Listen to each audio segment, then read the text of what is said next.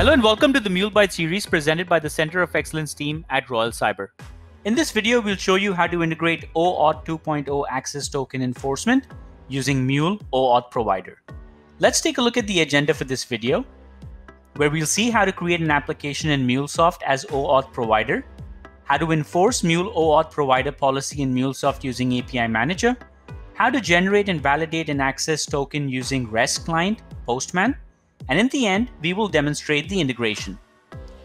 We first need to create an application in MuleSoft as OAuth Provider. After that, we will go to Exchange and download the OAuth Provider module and object store connector for storing the token and clients. Next, we will go to the global elements, where we will create two object stores and configure the OAuth Provider. Next, we will generate flows. The first is HTTP listener with create client module for creating clients, and the second is validation of the token. Then after creating the project, we will export it as a jar file. After exporting the project, we will deploy the Mule OAuth Provider project into the Cloud Hub. Now, we look into the Enforce Mule OAuth Provider policy in MuleSoft using API Manager, and then we will go to the active API version. Here, we will go to apply the new policy and configure OAuth 2.0 access token enforcement using Mule OAuth Provider. In the OAuth policy, we will set access token validation endpoint URI and then apply the policy. After applying OAuth 2.0 access token policy, we will copy the REML contents from the API specification and paste it into the REML specification. Let's now move on to the demo and see how this works. We first need to create a new project. That's a Mule project in Anypoint Studio. After that, we will download the dependencies and click Search in Exchange. Search OAuth Provider module, then select and add, and then search for Object Store Connector. We need to select and add that too. After that, we click on Finish. Since I've already downloaded these dependencies, so I will cancel. Now let's see global configuration. In global configuration, we need to create two object stores, one for storing clients and the other one for storing tokens. Next, we have to configure OAuth Provider. To do so, we need to configure HTTP listener with default settings and select client store. Then we set client credentials. And for token configuration, we will select edit inline and define the path as /token. And for token store, we will select token OS. Next, click OK. Since I've already configured OAuth, so I will click cancel for now. We will now move on to the message flow.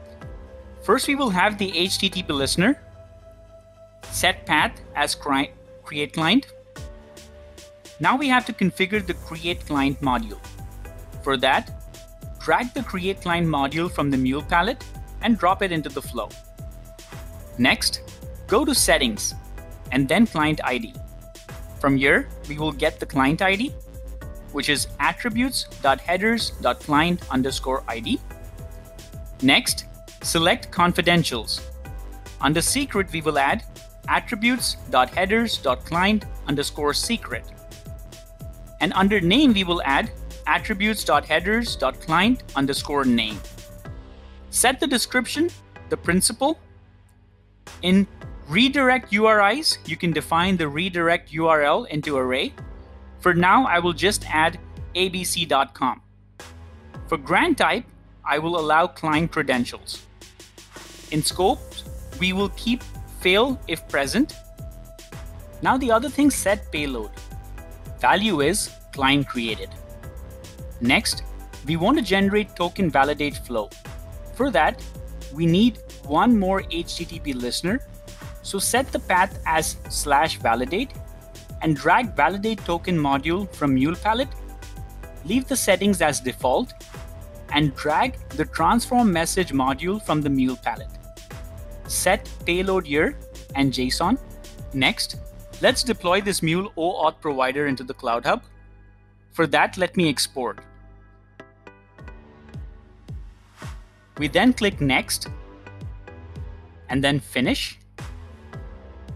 And now come to the Runtime Manager. For that, let's log into the Anypoint platform, click on Main menu, select Runtime Manager and click Deploy Application. Select the application name, choose the file, and hit Deploy Application. Since I've already deployed it, so I will leave this page, and once the application is deployed, it will be listed in the applications. Then select Mule OAuth Provider, copy the domain name, and select API Manager.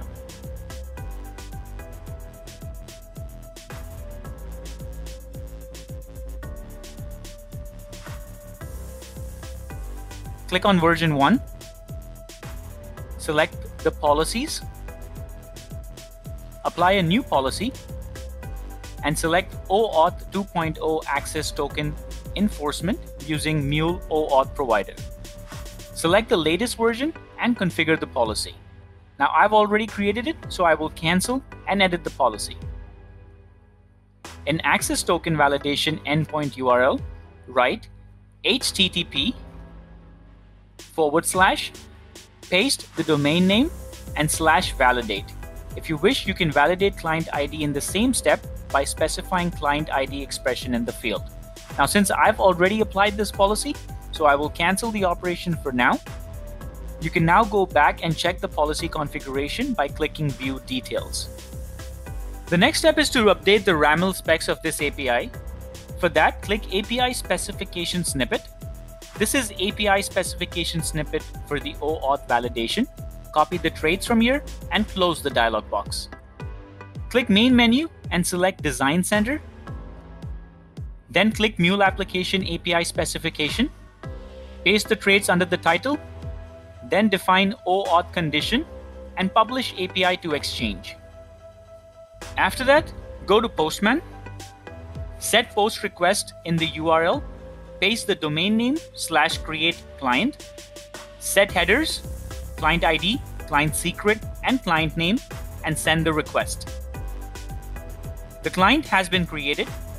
Let's generate a token in another tab. Set post request in the URL, paste domain name /token. Set headers, client ID, client secret, and grant type. Grant type should be client_credentials, and send the request. We can see here in the response, access token is generated. Copy the access token and go to another tab. Send API request. And the result is access token was not provided.